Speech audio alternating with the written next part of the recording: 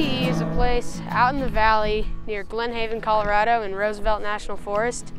It's in a beautiful location. There's a huge sense of community, brotherhood. Everyone is friends with everyone. It's a really unique place because it's really far away from any types of like cities or like big urban areas. This is a place where it's 12 to 18, so it's a lot different in the sense that younger kids can interact with older kids a lot more, and older kids can have the opportunity to be put in more of a leadership position in respect to the younger kids. It also makes the kids who are younger, they usually act more mature, and the older kids usually act more like older brothers and mentor the younger kids.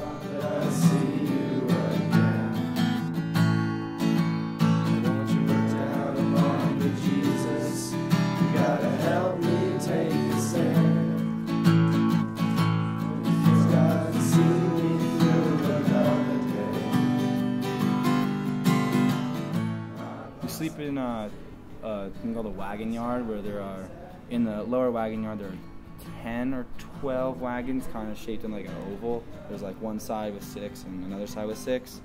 And then, so that's where the mostly the younger to middle-aged campers sleep. And then there's the upper wagon yard, which is for the older campers, which is where I sleep. The 3 other wagon mates you have, you usually get really close to. You talk to them every night. So you're given a bed and a drawer and a closet that you share with one other bunkmate, and blankets and pillows and everything that you need. In the wagons, there's 4 beds, 2 in the front, 2 in the back. It's plenty of space. You'd be surprised.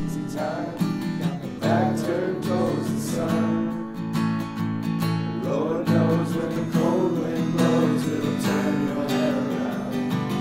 10 miles of town on the telephone line, talking about things to come. Sweet dreams and flying machines and pieces on the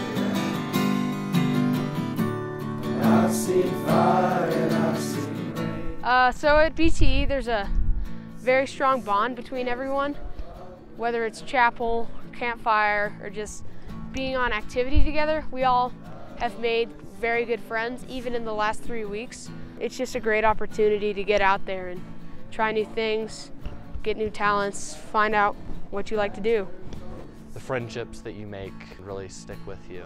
Everyone hates to go home, and that's what I really love about BT is that, you know, a 12-year-old and a 17-year-old will be crying just as hard on the last day and have had the same amount of fun and shared the same experience, and that's a rare thing to have that sort of commonality across such diversity.